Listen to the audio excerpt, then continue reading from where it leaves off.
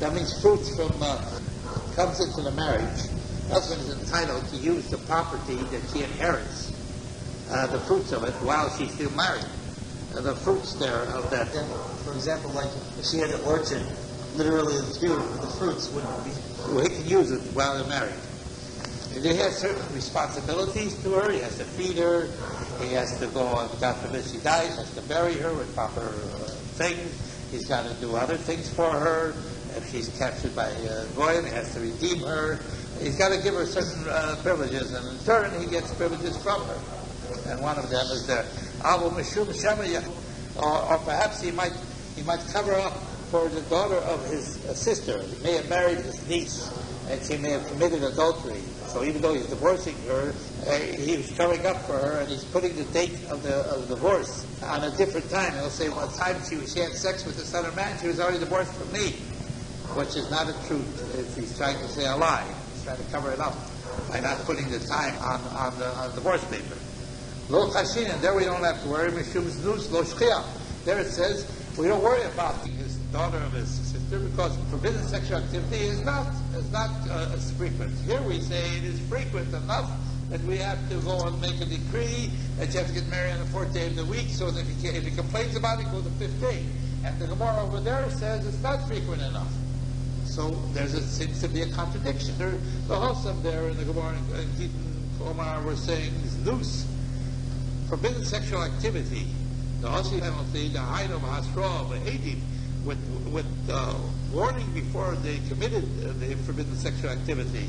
And with witnesses, lo shchiach. That's not usual, because you usually don't have people warning you ahead of time against such things, and usually if it's done secretly. Inami or else, that in order that she shouldn't remain with him with prohibition, because the Torah prohibits a Jewish husband to live with his wife or continue living with her if she committed adultery intentionally all his days. So kosher, we worry about afilu l'znus even for loshliach, even though it's not ordinary, not usual. All right, gentlemen. Let's continue with the Gemara now. For joining us another time and come a little earlier. We can learn something else. The important thing is to learn. All right, gentlemen. Where was the last section? We had learned even though it's not happened at the end of the teaching. Gentlemen, now we had learned the first part of the Gamora.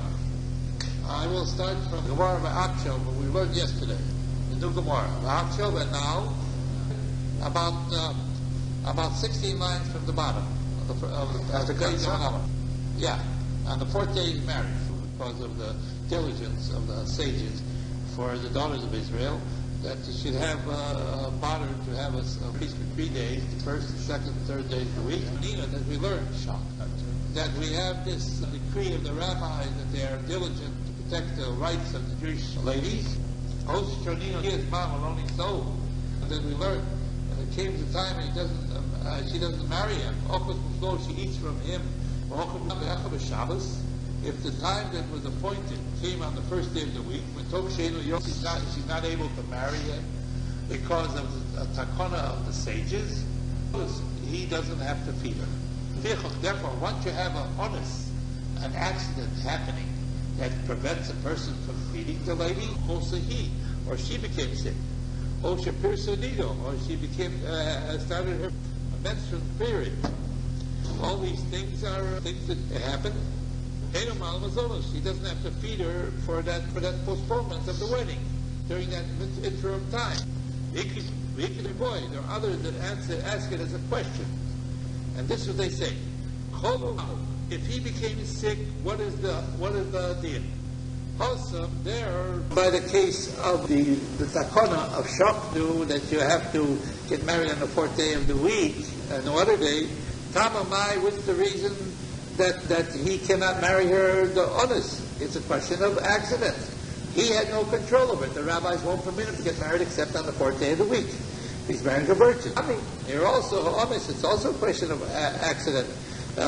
He's sick. Or perhaps you make a differentiation. Hossam there, by the case of the takana, there is an accident by virtue of the decree that the rabbis decreed. Not a question of the decree of the rabbis. Perhaps here, he does have to feed her, even if he's longer, and you will find to say. Even if he got sick, he has to feed her for the time that he hasn't. You following me, gentlemen? Now, what would the law be by the case where she became sick? Okay, he could say to her, perhaps, I am here ready to get married. Why should I be forced to feed you if you're not marrying me? Or perhaps, she can say to him, his fill has been inundated. It's his bad luck. He's got to feed me even though I can't marry him now. He keeps lower, you will find to say, she can say to him, his fill has been inundated, and his bad luck. Why is this so? Why could she even think to say, after all, she became sick? Why does she think to say, he became sick, he was stopping it. She became sick, she's stopping it. How come she's stopping it and she still can eat from it? That's disturbing, gentlemen? Because she's dependent on him. They went to the first stage of marriage. She didn't go to the second stage of marriage. He can't live with her sexually. Why should he be forced to feed her now until she can? She can live with anyone else sexually. That's true, but it's not his fault. He's prepared to marry her. Why was this ever allowed in the first place, all these shadows? Why wasn't it just given the both stages at the same time? If they would figure it all out, nowadays we don't have the shadow. But at that time, let's not ask the question. You understand what the question I'm asking, gentlemen? The question I'm asking is, under what theory would she say that she should have the right to be fed if she's the one that stopped it? Is there supposed to be some kind of fairness involved here? I'm asking a question. You understand the question? We've been to the first stage of marriage. We talk about going to the second stage. That's true. But on the other hand, she didn't go to the second stage. I'm not complaining that it's not her fault. But why is it, on what theory is she saying that he's got the responsibility to feed me now? What's the theory? I know the theory would be that she's hungry and she wants to eat. Please just tell me, because otherwise I got a lot of false theories stuck in my mind. Okay, gentlemen, I want to call your attention. The first thesis on Beis Yom and Beis. That would be the first thesis on the right-hand side. You have it? Motzer Amalei, you have it? Motzer Amalei Nistachel V'Tadeu. She can say to her, his field has been inundated. And he's not able to make the complaint. The other Rabbi, contrary-wise, Masla Gorin, your bad luck caused this to happen. You got sick. Why should I be called my bad luck? Why can't I call it your bad luck? You understand the question? She got sick. She can't marry. And she's saying, it's your bad luck and you got to feed me. Why is that right? Why can't he say the other way around? He can say, it's your bad luck. You can't marry me? You understand the question, gentlemen? I'll repeat it again. She can say to him, your field has been inundated, and he's not able to say to her, the other Rabbi, contrary-wise, Masla Gorin, your luck caused this, and you're out. Why not? Jesus gives you a very good reason, and that's the reason I'm learning this case with you, gentlemen. Listen very carefully. The kiva de lo mifkador apir ribo. The lady, a Jewish lady, is not commanded on the mitzvah of being fruitful and multiply. The only one that's commanded on the fruitful and being multiplied is a Jewish man. You hear what I said? A Jewish lady, if she doesn't marry a husband, she's not committing a sin. A Jewish man that doesn't marry a wife is committing a sin. Here it is.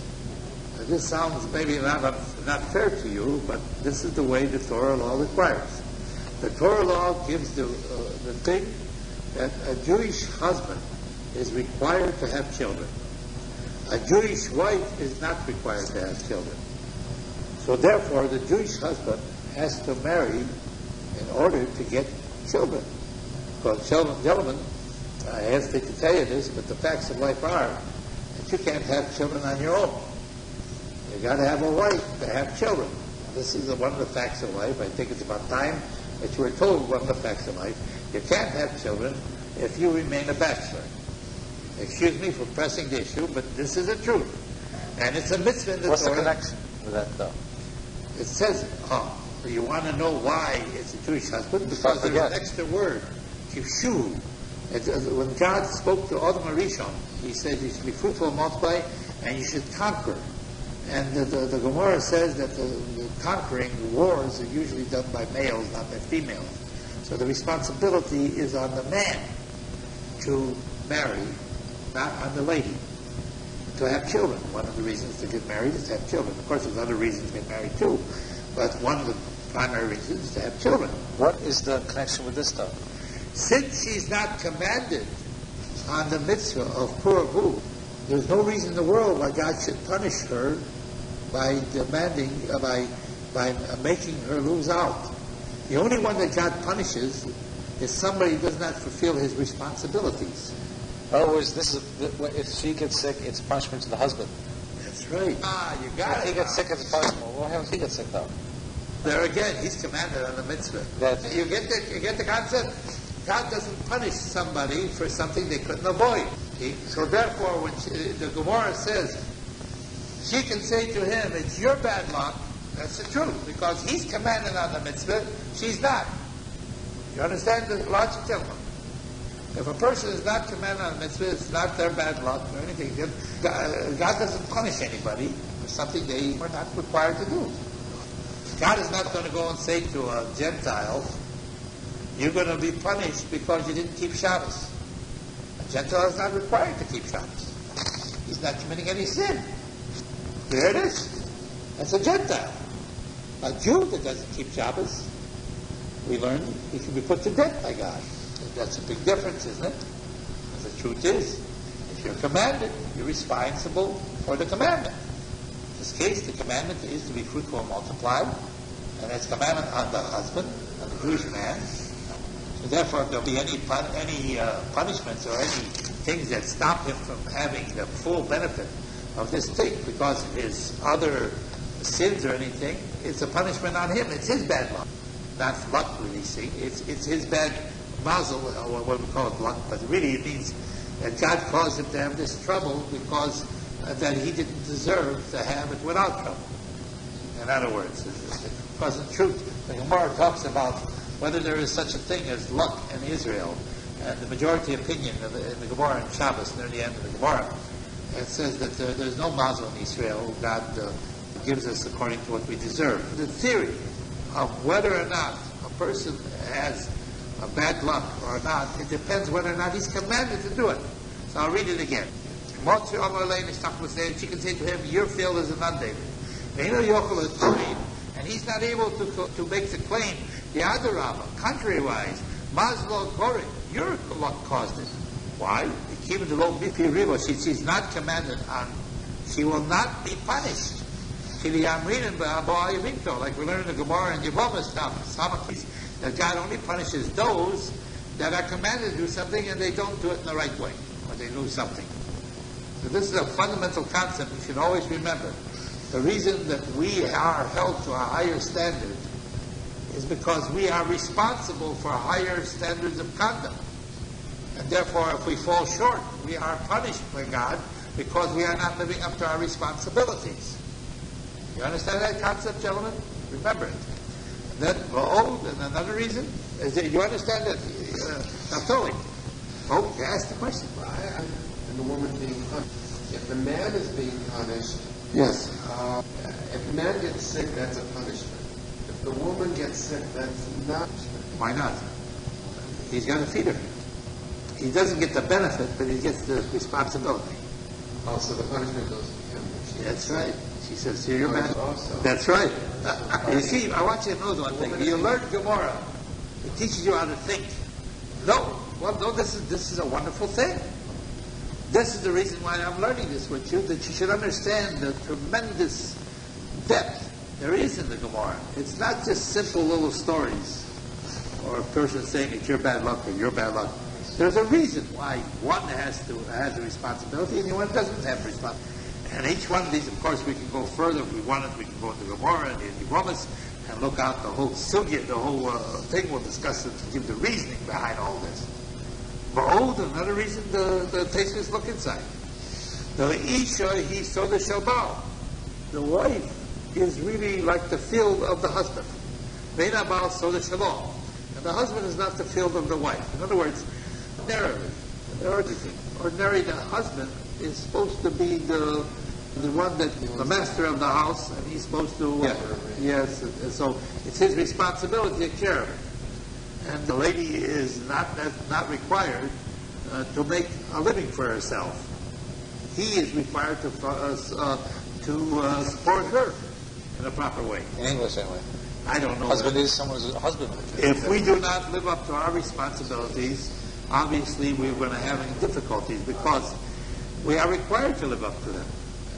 If, God forbid, a Jew is not a Shomer Shabbos, he is punished by God. If, God forbid, a Jew does not eat kosher, he is punished by God. If a Goy doesn't eat kosher, or he doesn't keep Shabbos, he's not punished by God. In other words, it's direct connected. You've got a responsibility, you have to live up to it. If you don't, and if you have any, if there is any punishment coming forth, it's because of a punishment of the Jew rather than on the Goy. In this particular case, on the husband rather than on the wife. Any question? All right, let's go back to the Gemara. As I learn it, I try to give you these insights so you understand it's not as simple as it appears to be on the surface. I'm not trying to make it overwhelming, but I do want you to have understanding that there is very great depth in this. A lot of times we learn Gemaras from the Gemara. A rabbi that is a judge in the question of the Jewish halacha takes the Gemara and brings it for a proof for his position. And a lot of times that happens. We will repeat pretty soon now what the Chai Olam learns about the attitude you must have for very mitzvahs. I've learned that with you 3 or 4 years ago, and by now you must have forgotten most of it. So I think it's appropriate that we review it again. Certain things, like for instance, if a mitzvah comes into your hand, you should do it right away. And if other things like that, what your attitude should be towards fear of God, whether love of God, or love of what the responsibility of spending money in relation to doing mitzvahs, or avoid of errors. And we will learn that as well as learning this, because I like to give you different subjects so that you don't become stagnated in one subject. Not that one thing is no good. Everything is good. Baruch Hashem, if you get a variety, it makes it much more interesting. And my concept is not only to teach you how to learn, but also to give you a passion to further, right? Let's go further. We'll turn back the page, gentlemen. Lomer, if you will find to say, or lay, she can say to him, since he's not his field has been inundated, remember, because he is commanded on a mitzvah for a woman, she's not. If she got sick, it's his bad luck. Personita now, what if she became a menstruant? That's not something like sickness. It's not. It's a natural phenomenon, but to a lady during those days, it feels very bad. Hormone changes and discharges, and makes her feel bad. Mao, at the time when she has a regular period, as a lady usually does during childbearing age, and she has a regular period about once a month. She couldn't say to him, your field has been inundated. This is a natural phenomenon. Every girl, every lady of a childbearing age has a period. When is it a question to you? At the time when she doesn't ordinarily have a period, and all of a sudden she has a period.